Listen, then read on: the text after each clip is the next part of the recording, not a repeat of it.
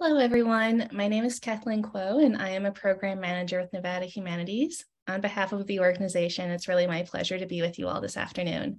So for those of you who don't know who we are, Nevada Humanities is our state's affiliate for the National Endowment for the Humanities. We try to connect and transform communities by sharing and amplifying the stories, ideas, experiences, and traditions of the diverse people of Nevada. Nevada Humanities is also the host for the Nevada Center for the Book, which is our state's affiliate of the Center for the Book housed at the Library of Congress. For this year's Library of Congress National Book Festival, we're thrilled to be featuring our local author Axie and her book, The Girl Who Fell Beneath the Sea, as our YA selection for the Great Reads from Great Places reading list. So the National Book Festival is taking place this year in Washington, D.C. on September 3rd, 2022, with the theme Books Bring Us Together.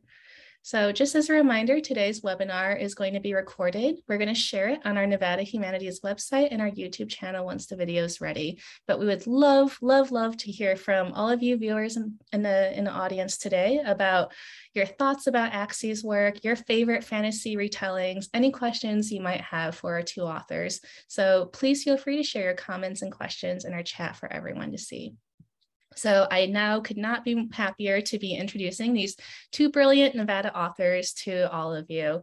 Axie is the New York Times bestselling author of The Girl Who Fell Beneath the Sea, XOXO, and the Rebel Soul series. Born in New York City and raised in New Jersey, she studied Korean history and creative writing as an undergrad at the University of California, San Diego, and holds an MFA in writing for young people from Lesley University. Her passions include K-pop, anime, stationery supplies, and milk tea, and she currently resides in Las Vegas, Nevada, with her dogs Layla and Toro, who is named after Totoro. Naseem Jamnia is a former neuroscientist and MFA graduate from the University of Nevada, Reno.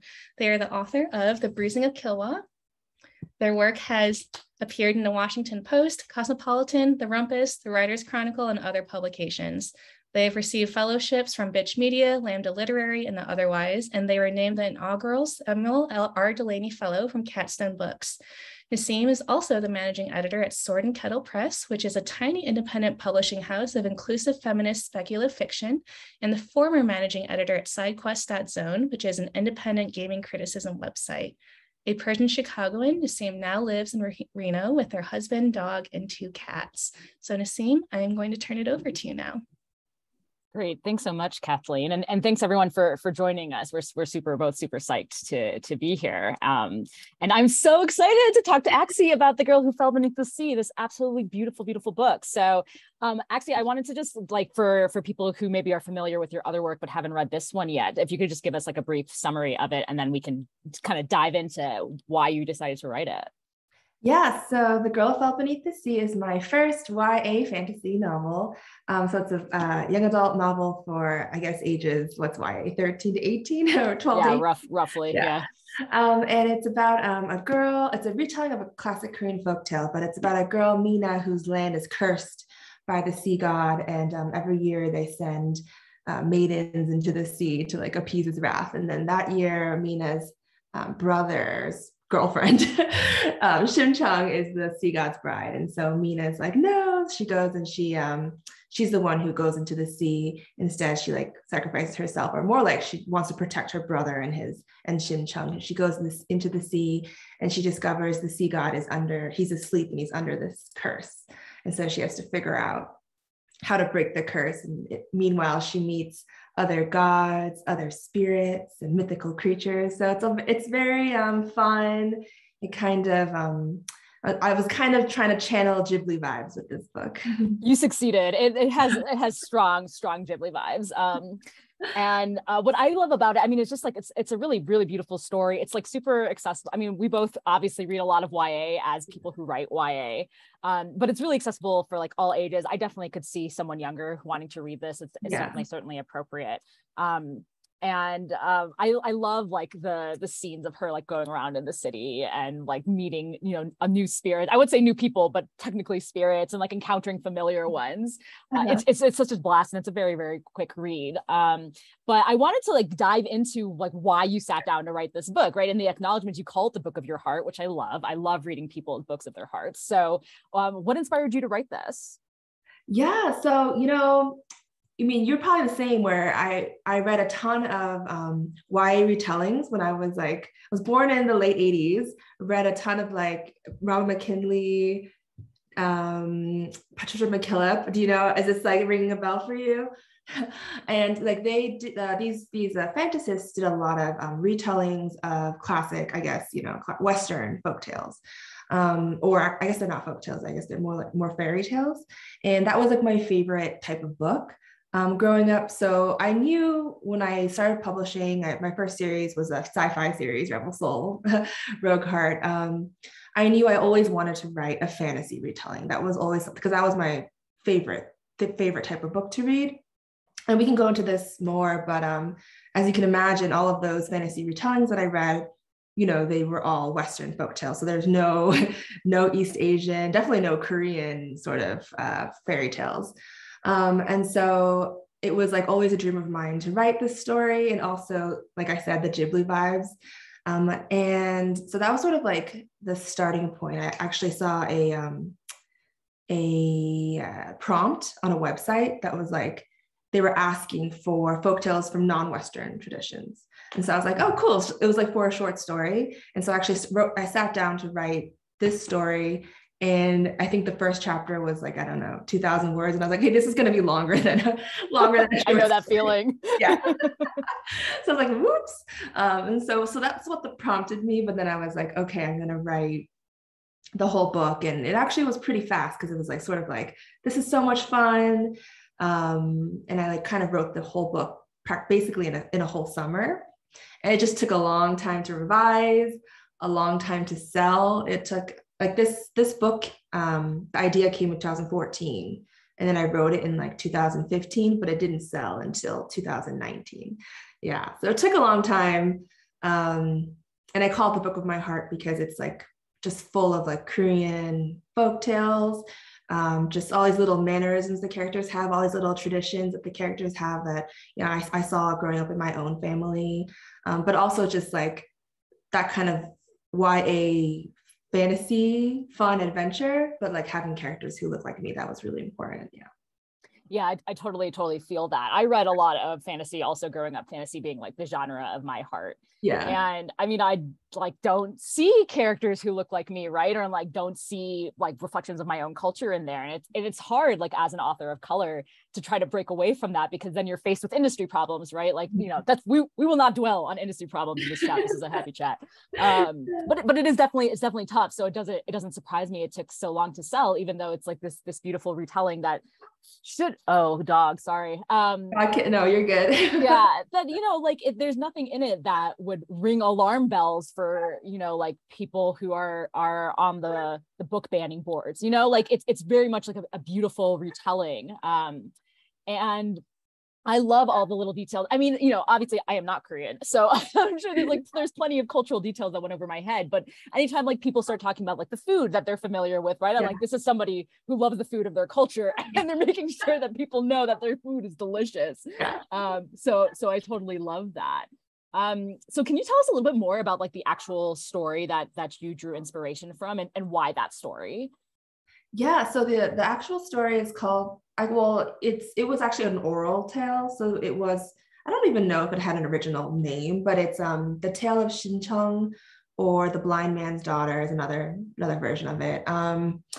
Yeah, so it's like a very old, it's called a pansori. It's like what they used to do is they used to like dance to tell a story. So they would like all like dance, and it would be like a whole story that's told. I think there's only like 5 that are like really famous, and this is one of them, the Tale of Shincheong. And it was, I knew about it because I had a picture book of the story when I was growing up. It was like this little picture book. It had it had a title too. It was like called Shincheong and the River God, I think, something like that, where it had a different, it wasn't the sea, it was the river.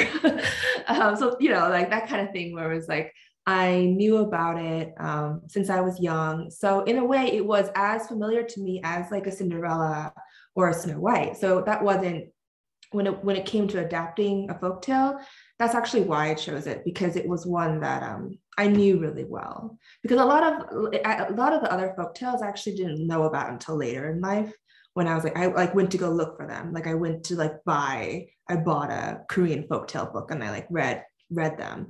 But this was one that just because I had a picture book, I also had this like book called Tales from a Korean Grandmother, and it had a bunch of different folk tales in it. I love and this that. was one of them. Yeah, so the original folk tale is a girl, her name is Shim Chung. She lives in this village. Her father is blind. That's also why it's called The Blind Man's Daughter. And the village, it's like the sea god is sort of, there's a drought. I think there's a drought. It's either drought or storms, depending on the retelling. And then the Shimchang volunteers to go into the sea for 300 bags of rice. There's an exchange. And then she goes into the sea. The sea god is actually a dragon, a bit like a Korean sea dragon. He's the dragon of the East Sea. So Korea's, a peninsula. So it's like based off of their seas. And so he's a dragon of the East Sea of Korea. And he's basically like, oh, you're a good daughter. You're a good daughter. So I'm gonna give you a reward, which is that you'll live. And then so she goes back in a lotus flower. It blooms in the court of the emperor. The emperor sees her, falls in love with her, gets married, and they have a party for all the blind men or blind people in the entire country. And then her father comes. Yeah, so and they're reunited. So it's like actually it's a story that I guess comes out of Confucianism, because the main like takeaway is filial piety. Right. So that is something that I was like, okay, we'll honor that, but that's not going to be the main point of the story. Yeah, that's interesting, because you do tell that story in here, so I wasn't sure, like what parts of it were part of your own imagination, what parts of it were you borrowing from folklore. And we do see her for, she does show up in the book, and she's great. She loves her dad, and there's nothing wrong with loving your dad. Right. So I love that kind of subversion, though, because you're taking a story which is about filial piety, which I mean, in any culture that reveres any sort of elders or reveres your parents, there's always this kind of element of you as the child have to always be subservient to your parents, right? And so we get this great story where Mina is like, this is how I can save my family, right? She's doing it for her brother, which I also love, right? I'm big on siblings. But we're not seeing, but at the same time, she's also in a sense doing it for herself, right? She makes a decision that she's just like, this is how I think I can honor my background, or how I can honor my family, especially her grandmother. But also here, how can I honor myself, which I think is like a really, really beautiful balance that doesn't feel like a middle finger to your culture. It's not, right? It's a beautiful, really, really beautiful tribute. So I love that. I think that's super great. We have a couple of questions actually that are relevant to right now. So Ryan asks where you found like your resources for folktale research and what it was like diving into writing fantasy for the first time. So resources, like I said, like a lot of those folktale books that I had, and then like as I got older, actually, so that original folktale, that picture book I had, I think I like looked at the author, and it was like a white person's name. I don't know, maybe they could be married, it could be a Korean author. I don't know. I didn't do a lot of research, but I was like, okay, but now I like, when I look for folktale books, I like to see like if it's in translation, that the original author is Korean, does a lot of research. Maybe if they're like from a university in Korea, that's always like a great place. And then so I'm very physical. Like I like to have books, so I like to like just go and buy books. Actually, I'm going to Korea that's exciting. I know this in September, and my little nephew he had just gone to Korea, and he was visiting, and he's so great. He's read all my books. He's 14, but he's read all my books, and he brought with him all these Korean history books because he's like so smart. He like loves to read. And I was like, where'd you get those? And he's like, oh, I bought them in English in a store in Korea. And I was like, I'm going to do that. So like now I have like this like list, but you could get them on like, bookstores here as well. It's not like it's exclusive to Korea, but I just like the idea of going to a bookstore in Korea and buying a book. But is this your first time going to Korea, or have you gone before? No, it's my first. Well, I haven't been since 2019, so that was the last. Okay, so it's been a while. Yeah, so it's been a while. So I'm excited. So it's mostly so research. Yeah, there's nothing wrong with like doing research online. I love doing research online. My local libraries. I do a lot of we're in Vegas. Oh, shout out to the Vegas library system. It's amazing. I believe it. It's amazing. Oh, you're in Reno. I'm in Reno. Yeah. Too. I don't know. How's it's still pretty burgeoning in kind of a lot of areas, but we do have a solid library system. I use the Libby app and I listen to a gazillion audiobooks, so I'm pretty happy. But yeah, like Vegas, I think I typed in like Korean book, like history, and it was like 30 pages of like books you could just go. That's awesome. Yeah. Cool. Cool. So what about when you were, you read a lot of fantasy growing up? If you want to write in a genre, you should read in that genre, right? Like this should be a non-brainer. But what was it like diving into writing fantasy for the first time? Especially since you came from sci-fi and from contemporary fiction. Yeah, I think, it just felt like coming home. Actually, my first book I ever wrote that was never published was a fantasy. It was like a straight up portal fantasy, As one does. Yep. Yes. Although they're having a comeback, at least in like the Japanese like manga. It's like a whole like genre of portal fantasy is like super popular. And I was like, well, I love them too. But yeah, so it was like a portal fantasy. So it wasn't actually that, it was like kind of like coming home kind of thing. And like I was telling you, my favorite books growing up were specifically fantasy retellings. Actually, it wasn't even just fantasy as a genre, which I love, but like fantasy retellings as a subgenre was like my favorite. So it wasn't. It was actually, I guess all the difficulties were just what you would normally have difficulties with anything world building. Always hard. Yeah, I could talk for days about world building and challenges and joys. Your world building is amazing. I'm Thank like, you. so everything that that's in this book, I'm like, that's so interesting. That's so interesting. Thanks. I had a good time. I mean, I've been working in the world of Killua, not Killua specifically, actually. The main character's home country, Del Moon. I've been working in that world for a few years now. So cool. Yeah, so I could do some more world building work, hopefully on the line level, but it's complicated. It's a novella, not a novel, and so people are unhappy. Everyone's unhappy. I'm happy. It's fine. I'm happy. It's so good. Thanks. I appreciate that. No, I love all of that. So let's I hope we have some more good questions kind of about like the writing stuff, so I guess we'll kind of go on there. But Ryan again asked, like, how did you approach writing the gods and like writing the personality, and like the gods and spirits in this, they have very distinct personalities. They know who they are even when they claim that they don't know who they are. So yeah, I'd love to hear a little more of that. And the myth, and some of the spirits are like drawn from mythological, at least creatures, if not figures. So I'd definitely love to hear a little bit more about that too. Yeah, the gods are definitely, they're actually not based on any kind of actual Korean gods.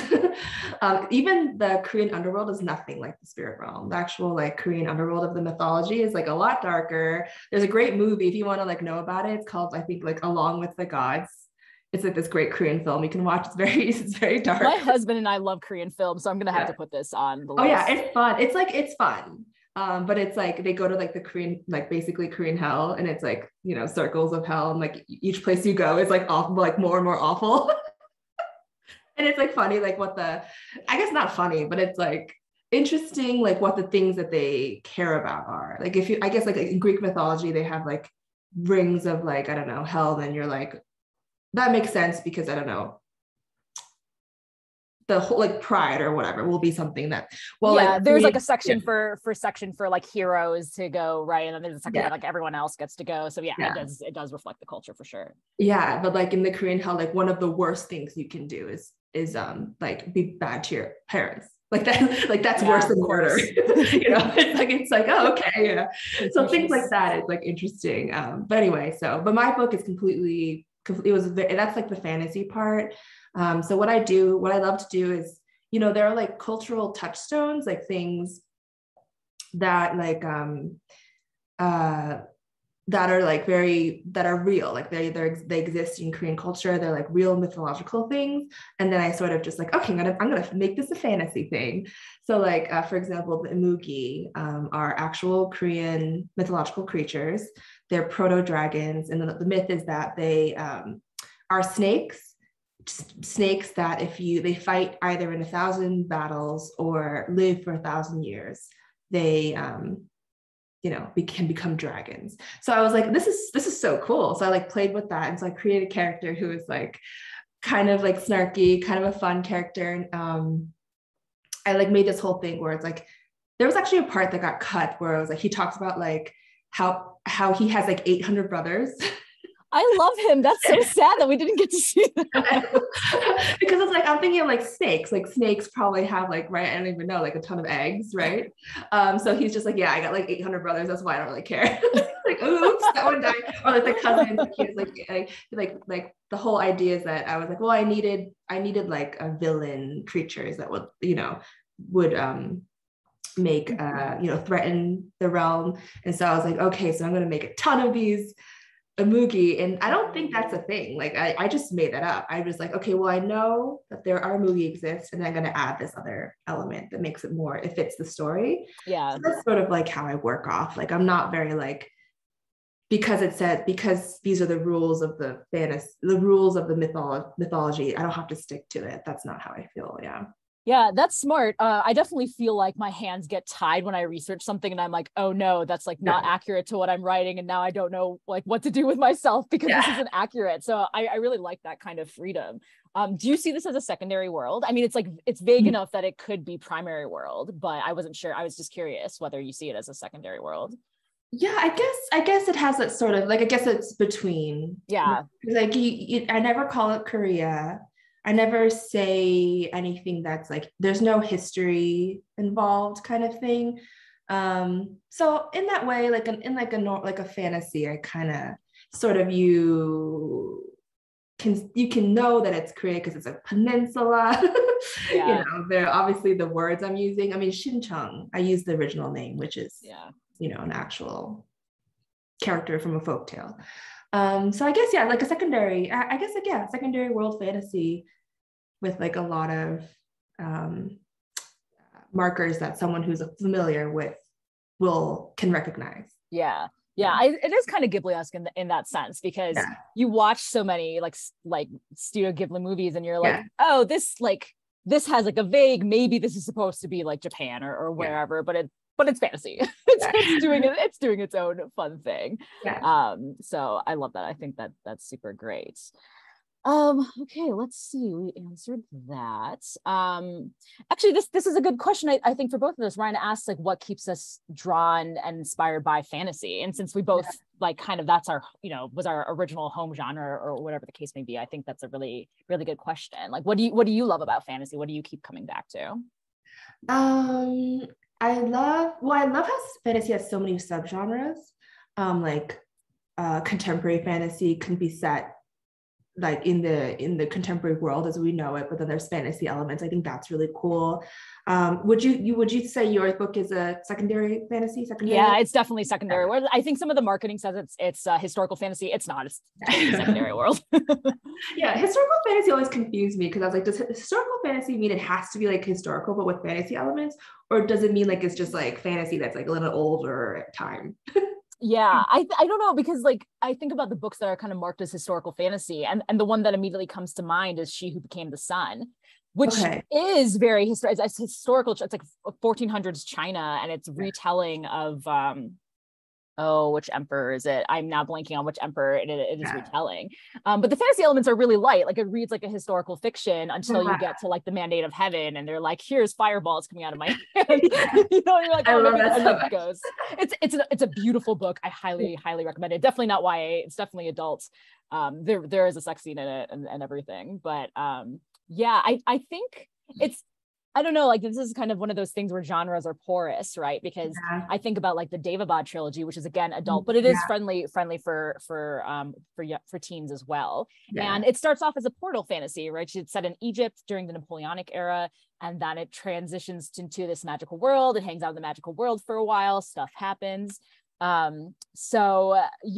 think some of these distinctions are definitely for marketing, and some of it sometimes it's helpful, right? Like I love secondary worlds for sure, but who doesn't love a good portal? Like who doesn't love, like, who didn't watch Inuyasha where you jump in a well and you end up in past time? I mean, just like there's good stuff. Yeah, I mean, I definitely think that's what I love about fantasy. You could do anything you want. I mean, it's interesting because like our fantasies do incorporate more like culture, which is something that I feel like is happening for sure more ever since we need diverse books. Actually, we're going to talk, I know we're going to, spoiler, we're going to talk a little bit more about books that we recommend. Yeah. But most of them are books that are like that, where it's like maybe the inspiration was a culture or was, you know, the author's heritage. And I think that's just so cool because we didn't have that maybe 20 years ago. Yeah. That kind of stuff. So I just think it's so interesting. I love playing with it too. Like I was saying, I love starting with something that's real, like the Red String of Fate, which is a East Asian myth that's like you could find in Japan, China as well, where that is like it's supposed to tie soulmates together. Like that's like an invisible red string that ties soulmates together, and it's also in Korean legend. And so I was like, well, it'd be fun if it was like a contract marriage, or it's like, you know, people who don't like each other have to hang out. And then it's like, you know, one character dies, the other one dies because they're connected by this red string of fate. You know, things like that, where it's like that's not in actual legend. That's all like fantasy, but the actual legend exists. It's just I fantasize it. Things like that I think is really fun fantasy. You know, what's interesting is that rings true, I think, to a lot of people's experiences with their own oral traditions and their cultures, because a lot of the time, so like I come from West Asia, I come from the Middle East, and we have a lot of oral traditions, such as 1,001 Nights, or in Iran, the Shahnameh. And, you know, there's like, you know, theoretically a written account. I say theoretically, because again, these are oral storytellings. At some point, someone like collected some of them or didn't collect some of them. And then people kind of add to that tradition as time goes on. Like you'll hear a story and you'll be like, that's not in the Shahnameh. Like you totally made that up. But it's kind of when it is an oral tradition, it lends itself to the storyteller being able to expand upon that tradition, right? Like, I mean, and that stretches back like thousands and thousands of years, people taking their own spin on oral tradition. So I actually think like in a sense, you're taking your own spin on and is doing exactly what people have been doing for thousands of years. And I think that's beautiful. Like, I think that's super great. And I also love this contract marriage. It's funny because like, I think the nice thing about having the cultural elements is that people who are familiar with the culture are going to see them, right? They're going to be like, oh, I totally like know what like the red string of fate is supposed to mean. And it's definitely like accessible enough that if you've never heard of it, in which case, it's a pretty common motif. So I think a lot of people have, you know, heard of it at least, but if you're familiar with it, you can see how it's changed. And if you're not familiar with it, you see like a cool interpretation of a thing you've never seen before, right? Yeah. So I think that's pretty cool. And just because I'm staring at the cover, is the magpie, is that a symbol thing, or where you're like, nah, magpies are cool? I mean, it's both. The magpie is the like symbolic bird of Korea. So like, you know, like, like all countries have like a bird or like a flag, right? I think so, right? Yeah. The magpie is Korea's bird. And it's usually blue. It's not red. It's actually never red. It's blue. But I went to, my grandfather is an architect. He was an architect in Korea. And we went to, he designed the UN memorial in the south, a city called Busan. It is in the south of Korea, or the south of the peninsula. And we were visiting, and I saw these like little magpies all over the graves, and they were like so sweet and cheerful. And I was like, I love magpies, and I needed her soul to turn into something. So it just was like, okay, a magpie. So it was less like, because like the lotus flower is a huge symbol for Shimcheon, which is why lotus flowers on the cover, like that's a big symbol for the actual folktale. But like the magpie, the red string of fate, those are not in the original folktale. Those were just things that was fun. But they're Korean. They're like Korean. Yeah, but they're Korean. Yeah, no, I find that really interesting that you took like, but this is again, like if you're familiar with the culture, you see that and you're like, oh, like I see this cultural reference that you're making. And then if you're not like me, I'm just like, I feel like that is a reference that I am not getting, but it's beautiful, right? And this is not really a spoiler, read the soul, because it happens within the first like 30 pages. Oh yeah. So, like this is not a spoiler. No, I mean just like I hope y'all who are watching have read the book, but if you haven't, that's not a spoiler. It happens very early. So yeah, I love that. And can we just like again, like look at this cover, people. This cover is so beautiful. Oh, your cover designer knocked it out of the park. That was one of the things one of the main things I wanted was to have a girl in a hanbok, Korean traditional dress in the cover. That was like really important to me. And so they delivered. Yay. That's exciting. Yeah, no, I at least from a reader's perspective, I think they knocked the cover out of the park. So it's so good. You have like this beautiful architecture in your cover. Were you like, did you have the input into the cover design? No, so it's funny because we sold the book in February and they were like, okay, we're going to do like spring 2022. And I was like, that's very fast for publishing. Wow, yeah. Like, I know, like very, very fast for publishing, but I sold it to a small press. And so they have like a lot less on their docket. Mm-hmm.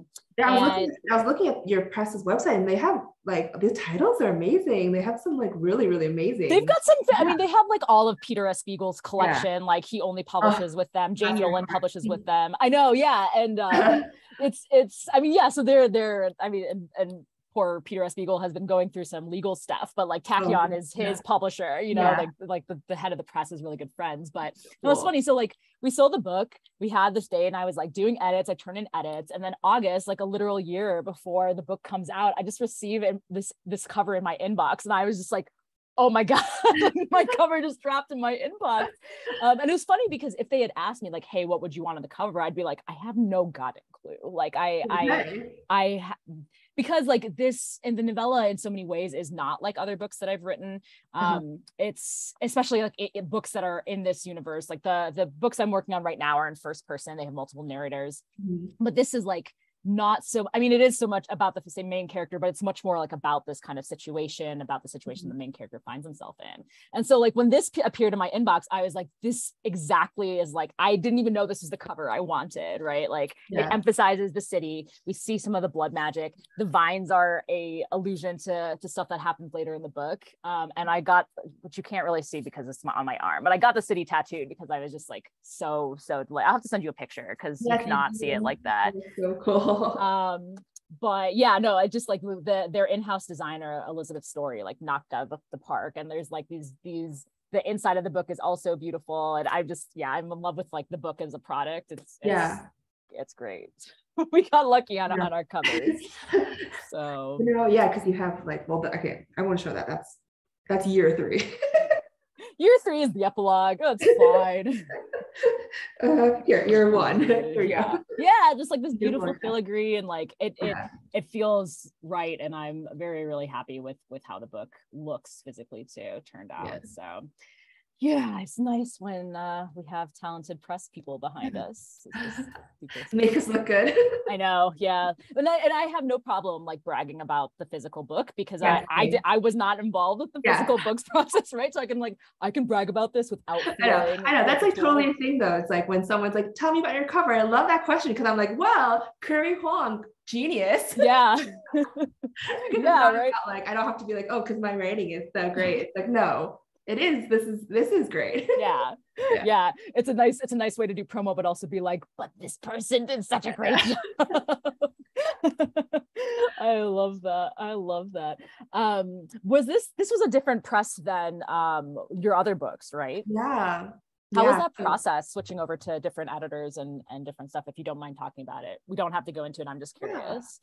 Yeah. So Rebel Soul and Rogue Heart were with Lee and Low Books, which is a small press that are amazing. They do they do the work. They do the work, and they like so actually the Rebel Soul won their New Visions Award. So every year they have what they call the New Visions, the New Voices Award, which is they publish, the winner is published by them, and it has to be an author of color or indigenous author who is unpublished and unagented. So it's like a really great, it was like such a they like did such an amazing job on the book. And their team was like very small. It's like very small, but like so passionate. And I met, I think, because it's Lee and Low, and I think I met Jason Low. Anyway, I met one of the L's of the team. It's wonderful at the ALA, the American Library Association. That was like such a cool experience. But yeah, so I published with them, but they also focus mostly on school and library markets too, because a lot of their books are middle grade, or they have amazing picture books. and graphic novels. So when I did my fantasy, it's more of like I guess like more commercial YA fantasy book. And so we did Girls with Macmillan, and then XOXOs with Harper. XOXO is IP. So that's like an intellectual property. Yeah. So I was actually, I guess I had to audition to do it. They like gave me like it was actually funny because they gave me like a prompt, and I was like, I'm the K-pop expert here. I disregarded their like whole prompt, and I was like, I can do my own thing. And they're like, that. You seem like you know what you're doing, so we'll take you. So yeah, that's why I have like all these different. That's why I think it's so interesting with publishing. I feel like, or your career as a writer, there's so many different pathways you can take. There's so many different things you can do.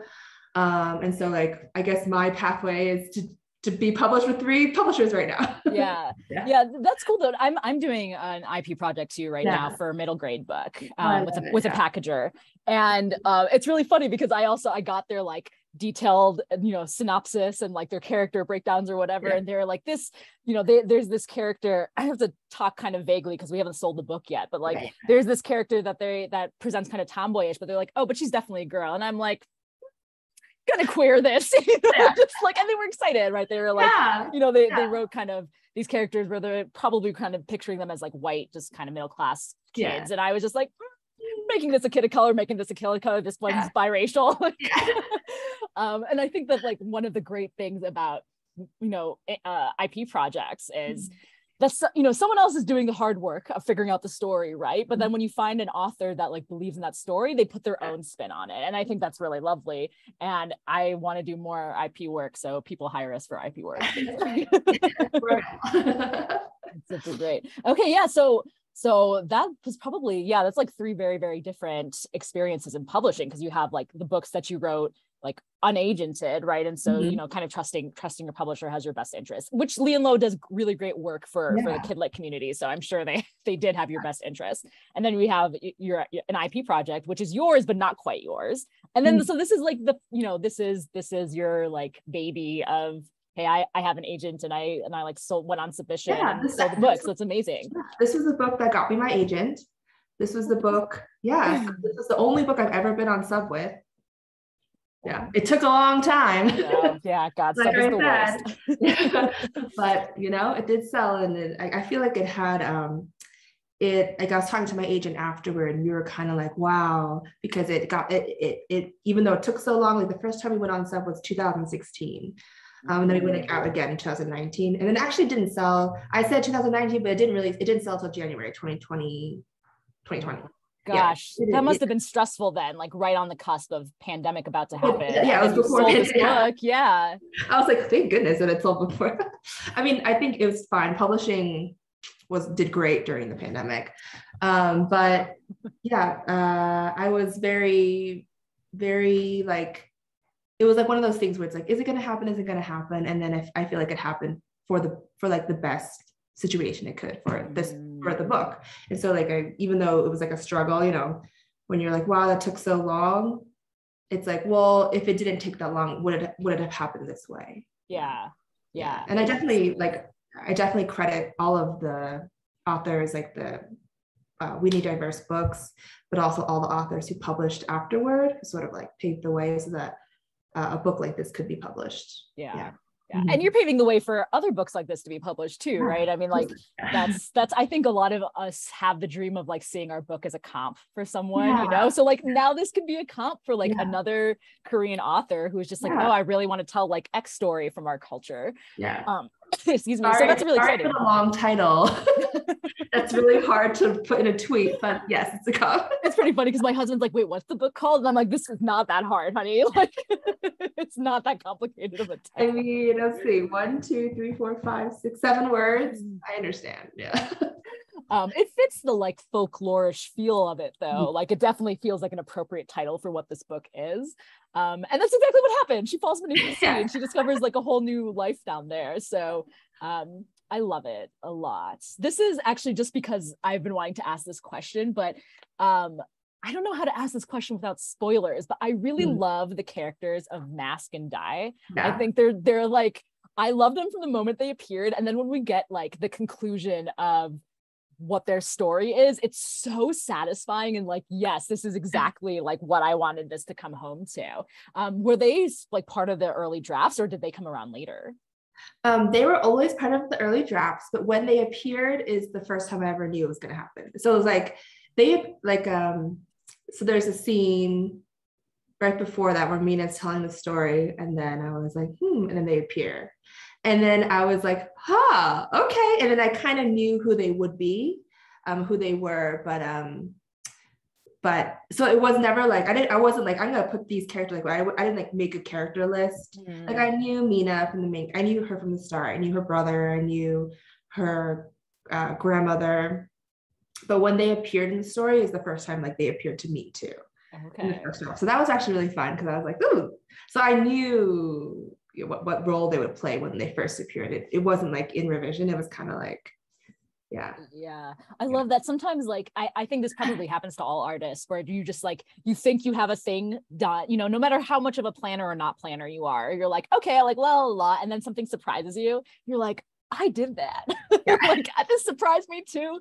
And like, you know, that's why, you know, a lot of times we say like our characters speak to us or whatever, because suddenly things happen on the page that you're like, I didn't plan this, but thanks. You either made my life more difficult or more joyful, or sometimes both. So I love them. They're my favorite. They are a delight. And that was so, when that happened, I closed the book and I was like, this is such a good book. I was just like, yes, I feel so satisfied. For your book, do you like know your characters before you, well, you said you were working in this world for a while.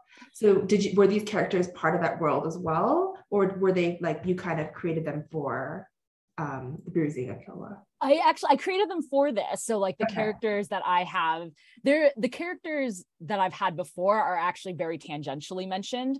Like they mentioned like the new queen in Firuz's home country. Like that queen is a character in the sequel to the novel I'm writing right now, which is actually its prequel, which tells the story of the genocide. I know, like, why did I do this to myself? I love it. And there's I don't know how far in you've gotten, but there's very, very brief mention of a monstrous bird happening in Dilmun. Like that's a whole character. There's a whole mythology for that too. But no, Firuz, like, I mean, when I sat down to try to figure out, I was, you know, like I tell this story a lot of like, I was trying to figure out how to write a short story. I failed. I wrote a novella that's bordering on novel length. And could have been a novel, you know, if I wanted it to. Firuz was kind of like, I knew I wanted to write about a healer. Firuz like came, and Kofi came soon after. And actually Afsone was the one that kind of popped up like as I'm writing. I'm like, oh, this character just kind of appeared. I wasn't expecting this character to appear. And you know, it was pretty soon into like the drafting process where I realized like the story I wanted to tell was bigger than the short story, and that I wanted there to be like this element of Firuz having a younger brother. All of my stories have to have siblings in them. I have a sibling complex. So I want, and I knew the story I wanted to tell regarding that as well. So the characters, Malika was probably the last added character. And she was kind of a surprise, but I was like, Firuz needs a friend. So I'm gonna write her in. But no, it's definitely like the world first, the characters kind of came to me, and I'm pleased. I mean, like there's so much more I know I could have done, but I'm really, the one thing about like publishing is that once the story is out of your hands, it's out of your hands, right? Like you give it into the hands of readers who now then take the direction that they want to go. And I think that's like what's beautiful about literature, right? And about kind of like any media you consume, but like especially a book that's meant to be standalone, now the reader's imagination can take hold and can go on and do fun things. So I don't know why I'm like flipping. I'm like, it's like sitting on my desk. I'm just like flipping through it as if I'm looking. Because it has that great floppy. It does have a good flop. It really does. That's like something flop. Nice about paperbacks. So, Okay, we've got some more questions. Okay, in the interest of time, since we only have 15 minutes left, I guess we can talk a little bit about what we're going to do for Lit Crawl, since that's coming up. So, you know, if you're at all familiar with Nevada Humanities, which you may or may not be, but until the pandemic happened, Nevada Humanities was doing a Northern Nevada literary crawl every year. And then the pandemic happened. But so this year is the first year that it's back after many years. And we're both going to be on a panel actually, 12:30. I just looked, 12:30 in the yard at Sundance Books. Oh, okay. It's at Sundance. Great. Sundance is one of the few independent bookstores in Reno. So it's September 10th.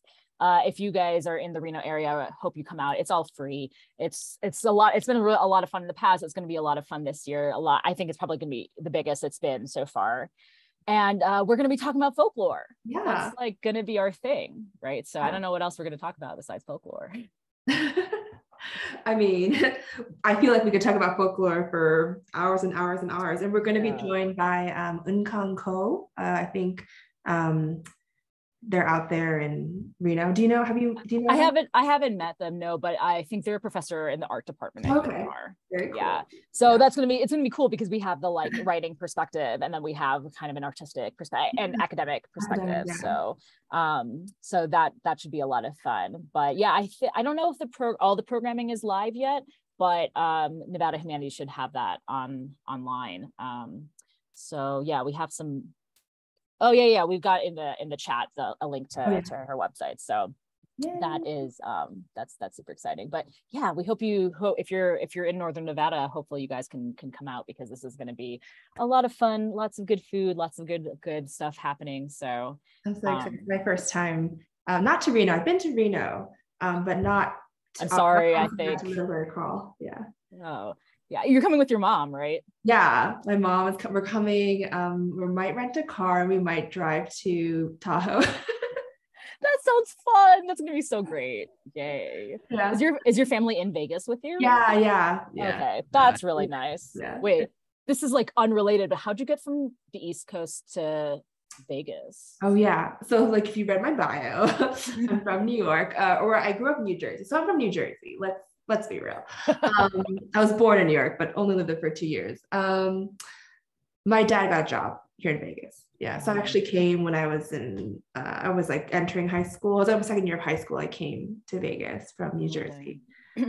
So when my grandma still lives in New Jersey. So I was actually just in New Jersey like 2 weeks ago to see my grandma. And we actually went to, the composer for the Ghibli films, Joe Hisaishi. Or Hisaishi, I'm not sure. He never, I was hoping he would say his name aloud, but he never did. But he was touring with the orchestra. That's awesome. Like all the music. Yeah. So it was funny because like every song I just like was crying, because it's not even just the music, it's like the memories. Like My Neighbor Totoro, I watched with my brother, and I was like crying, and my sister and I, we bond over Nausicaa. I'm like crying, so I was like, it's just like the whole show, I'm just like crying. It was such a nice moment. Yeah, that sounds amazing. I love that. And that's just a thing, like, we were talking about literature, but also music does that, right? Where music, you're thinking about like, where was I when I heard this melody or whatever, then who was I with, and what is that memory? So I bet that I can imagine I would also be sobbing. I'm like, I love this so much. So I absolutely love that. Should we do some of our favorite books, or books that were? Yeah, we should talk about some of that stuff. I have a list of like 22 debuts, because I am a 22 debut, and so I'm just like, I'm gonna rep the rest of the 22 debuts. Just like, yeah, exactly. A 22 debut. Do you know Akshaya Raman? Yeah. I've been hoping to pick up that on audio actually, because this is actually Akshaya's like UK book. I just like the cover because it has beautiful ladies. But yeah, she's actually one of my critique partners. Oh, cool. I've known her for a long time, and this book is amazing. It's like an Indian inspired fantasy with like lots of politics. It's about siblings. Oh, you would love this. Yeah, it is about siblings, right? There's like 4 of them. Four siblings, yeah. It's been on my to read list. So and it's the first in a trilogy, question mark? Duology. Okay, duology, they're so good. I don't have this with me because I lent it to my best friend, but Hell Falls With Us by AJ White is so good. It's AJ is a white author, but he's trans, and it's like a very trans, very queer book, all about fan family. It deals a lot with religious trauma. So if you have religious trauma, like maybe tread carefully, Mm. because it's about like a Christian cult that did the apocalypse. Oh, wow. And yeah, looking it up. That's what I'm doing. Yeah.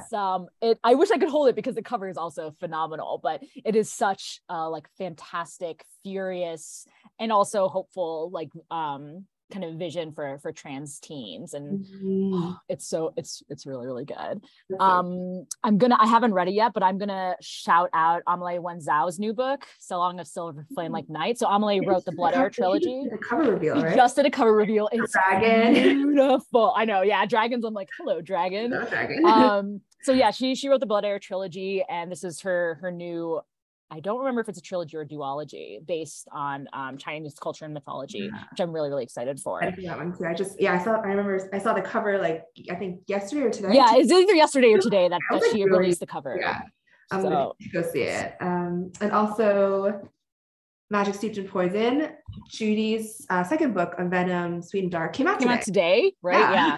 I was really impressed that I'm like, both the duology came out in 1 year. That must have been really intense for Judy. Yeah. But it worked. It was like great. I'm excited. I mean, I bought like a special edition, so it's not going to come till October. So I was like, should I buy two? Buy all the books. I was like, why did I do this to myself? I guess I'll buy two. That's like basically what the yeah. And I wanted to also shout out Terry J. Benton Walker's Blood Debts. It comes out in yeah, I've seen the cover for that. This book is so good. I cannot, and his middle grade debut, Alex Vise versus the End of the Universe, is also excellent. Like, he's one of my critique partners. And Blood Debt, like Terry and I have been friends since I think 2017 or 2018, I can't remember. And so I've read like multiple drafts of Blood Debts, like before it became Blood Debts. And he's had like a really long publishing journey. Like if you're on a publishing journey and you're like, I feel so discouraged. It took me 4 years to find an agent. It took Terry 8 years to find an agent. And then he sold this trilogy for $500,000. So like, keep at it, right? Like I'm so proud of him. And this book is like so many Black teens are going to be like, oh my God, like I feel so seen. And it's just, and he's working on the second book like as we speak, and it's gonna wreck people. It's so good. I can't wait. And that's hold them, like, I saw the cover and I was like, Otto, it's going in my basket, like it's happening. I'm gonna get that book. yeah I think that cover was released last week, the week before. Yeah, it was pretty recently, but it's so good. It's so good. People are not ready. I'm so psyched. Oh man. Yeah, I've got a whole like list of books that I haven't read a bunch of them yet, but I want to. So like we've got Naz Kutab's The Loophole. I really want to read that. That one's about a gay Muslim Singaporean teen, I believe. Maybe. I know. I can see it's like the backpack is jumping. Yep. Yeah. It's like a genie in the bottle sort of thing, but she has like a wine glass and she's an heiress or whatever. So there's that. Priyanka Towson, The Love Match, that comes out. I read that. You read that? I can't wait. So that one is I think one of the first books that had like Bengali boys on the cover. So I know that she's super excited about that. Maya Prasad. It's so good. It's like I was reading and I was like, this is a debut, this book. Oh my gosh. It's like so good. Yeah. And that comes out I think in January because it was, a lot of us haven't it's like 2023 pushed back. So Maya Prasad's Drizzle Dreams and Love Struck Things. I'm excited for that. That's a sibling story as well. Brittany S. Lewis's The Undead Truth of Us just came out. That just came out. Yeah. That just came out and she's getting hit by the Barnes and Noble. I saw that. Yeah. Stuff that's going on. And that one's a zombie story starring a Black teen. Aaron Acevis's This Is Why They Hate Us came out today. So I'm excited to pick that up. I'm gonna keep just listing. Melissa Caravan's A Song of Silver and Gold is a queer Little Mermaid reimagining that came out in June from Hanson House. So it's like a small press as well. Zulfa Katou's As Long as the Lemon Tree Grows. I'm excited for this one. It's cover. Yeah. It's about a Syrian older teen who's like in pharmacy school when the civil war revolution hits. And that's gotten a lot of accolades. Lily Linoff's One for All is a really fun Three Musketeer retelling starring a disabled teen. So that one I really liked. Kayla Cottingham's My Dearest Darkest is a horror that is starring lesbians. They're very lesbians. One of them is bi, actually. That's not fair. I don't want to do bi erasure. And that one's really good as well. She's also an Agent sibling, so of course I'm gonna have to shout out Agent siblings. Love it. Let's see, we've got House of Yesterday. I'm excited for that. That's Diba, right? Diba Zargapours. So that's an Uzbek Afghan teen, I believe. Raquel Marie's Ophelia After All, I've heard really great things about as well. Sonora Reyes is The Lesbiana's Guide to Catholic School. I've heard great things. I've heard it's really funny. So there's like really just so many like books, but I mean, like what this means is that so many people are getting to tell stories that they wouldn't have been able to tell 10 or 15 years ago, and we can celebrate those stories. So I know it's just so exciting, just like so many stories, so many debuts, so many non-debuts, and Olivia Tahi's book came out today, Azar on Fire. Yes. I read that. So good, especially if you're in between middle grade and YA. Yeah, she seems to be writing in that, because Perfectly Parveen, she's also 14, right? So it's like 14. the younger YA, and of course like Iranian rep. So yeah, she also does like comedy so well. Like that's something that I love to read. I love reading like humor in books, but it's actually, I think, rare. And it's hard to do. It's like really hard to do humor. And she does humor amazing. Like, yeah. I'm psyched. Yeah. And I mean, like, I shouted out debuts because I'm a debut, but there's so many authors doing the work, right? That are like, they're being great. It's such an honor to be in this industry and seeing like so many incredible minds, getting their shot at the mic and being able to publish and to keep publishing. So it's super great. It's really, really exciting. Oh my gosh, we only have a couple minutes, and I'm so excited. Gosh, really psyched. Is there any of the other Q&As for your stuff that you wanted to hit?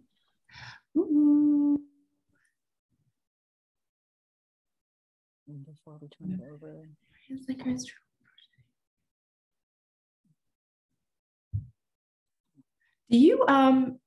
do you write other genres besides fantasy? Because like this is interesting, because I did write sci-fi, and then I wrote like contemporary, and I wrote fantasy. And for me, maybe it's because like we were talking about, we read so much, and like I don't think I could write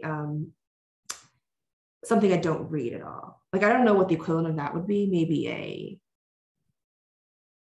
I don't read John Clancy. I mean, I could write like that type of book, but like I read so much contemporary. I read YA contemporary. I read a lot of YA fantasy. I read a lot of YA sci-fi. So like to me, even though each genre is different, and there are differences, like there are different things that you have to do, and there is definitely less world building in a contemporary for sure.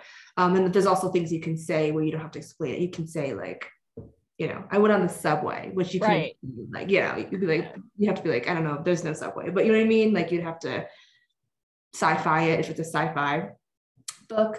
But yeah, I think for me, it's like, I read all those books so much, like all those genres. So it's sort of putting on my contemporary hat, putting on my fantasy hat sort of thing. It's not too difficult. Like actually right now I'm working on a fantasy and a contemporary at the same time, but it's okay, because actually it's so different. Yeah, like the contemporary is in first person, present tense, and then the fantasy, actually I'm doing third person for the first time. Yeah, so actually that was more of the difficulty, because I've actually, all my books are first person, present tense. Even Girl and even Rebel Soul and Rogue Heart, they're all first present. So doing third pass was a challenge, but a fun challenge. I mean, fantasy is definitely like most of what I write. Almost all my stuff has like a speculative, or all of my stuff has like a speculative bent.